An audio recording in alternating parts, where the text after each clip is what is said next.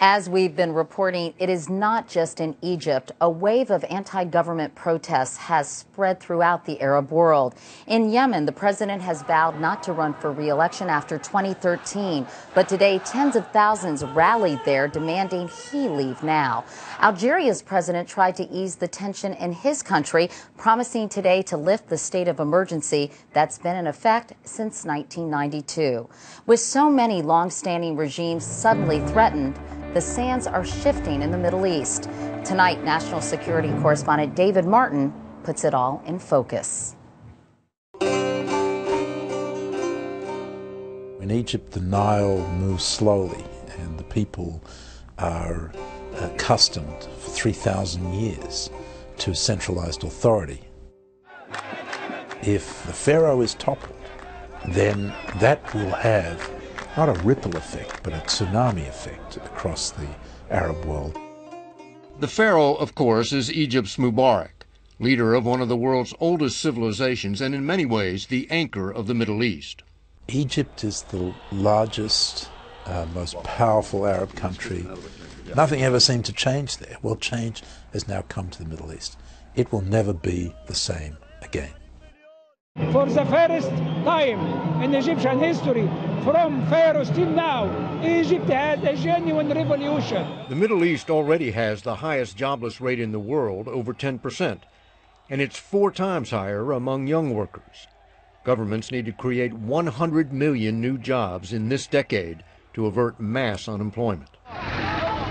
You have push carts, people on donkeys riding alongside Mercedes-Benz and BMWs. It's that visible gap that really produces anger, a sense that their regimes are not responsive to their needs. I think no Arab country is immune. Certainly each Arab country is different. Is the day of the repressive, corrupt Arab regime over? Business as usual is not sustainable. The empowerment of the public on the scale that we have seen changes the calculations of every single ruler, including the Egyptian government itself, even if it stays in power.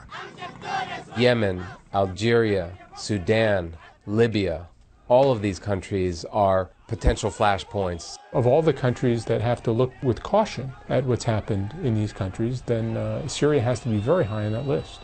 Syria has been ruled by the Assad dynasty, first the father and now the son, for 40 years. Yemen's president has ruled for 32 years.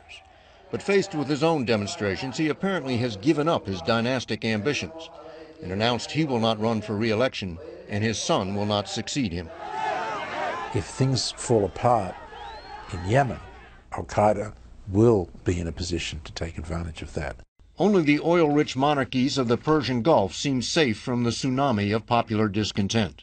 The Gulf leaders have money from their oil revenues to buy off dissent. In the short term, the unrest in the Middle East will send oil prices up because what we're going to have is great uncertainty about where things are going. For decades, American foreign policy has relied on authoritarian Arab regimes to achieve its overriding goal of Middle East stability. We want to see the free flow of oil at reasonable prices coming out of the Middle East. And we want to avoid wars erupting there between our allies in the Arab world and our ally in Israel. Now those regimes, even if they are not overthrown, will be less willing to do America's bidding. In the short term, every government is undoubtedly going to be more responsive to public opinion, and public opinion is angry with America. How that dust settles will partly determine whether this is an inspiration to people or a cautionary tale about what happens when you get rid of a government that you might not like, but which might be replaced by something much worse. Giving power to the people of the Middle East could validate American values, but undercut American interests. David Martin, CBS News, Washington.